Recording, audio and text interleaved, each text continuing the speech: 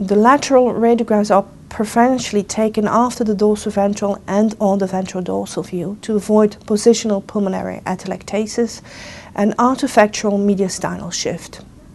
In narrow-chested dogs, a foam pad will be used under the sternum of the dog in view of obtaining a perfect lateral radiograph, where the ribs of the left and the right side superimpose each other perfectly, because rotational views might mimic false chamber enlargement.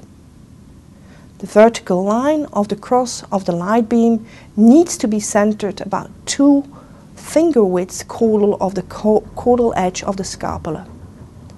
And for collimation, the same principles apply as for the dorsoventral and the ventrodorsal view, but one has to make sure, including the cranial and the caudal long edges.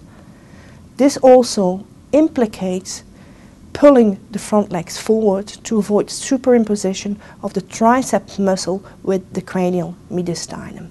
And once again, full and inspiratory films should be taken, and every effort should be made to avoid respiration artifact by closing the dog's mouth or whistling in his nose when he's panting excessively.